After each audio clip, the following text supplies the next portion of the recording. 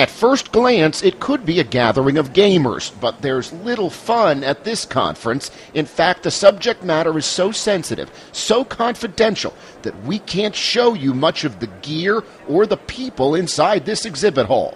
We're in Tampa at the Special Operations Forces Industry Conference. As you walk the floor, you see the where technology has come. Much of what Victor Torla does for Lockheed Martin involves training Special Forces teams for missions.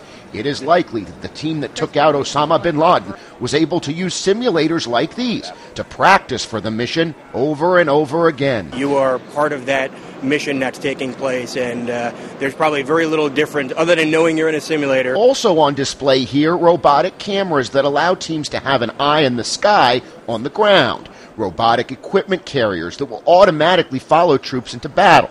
Then there's Hulk, a revolutionary exoskeleton system that allows troops to carry heavy equipment without feeling fatigue. When you think about it, troops today, both Marines and soldiers, are carrying somewhere between 96 and 130 pounds when they're fully loaded. This system gives them the ability to carry that, feel like they're not carrying anything. Of course, no Special Forces team would be complete without things that go boom. That's where Miguel Cordero comes in. His Tampa-based company manufactures grenades for use in special operations environments. It also helps to soften targets.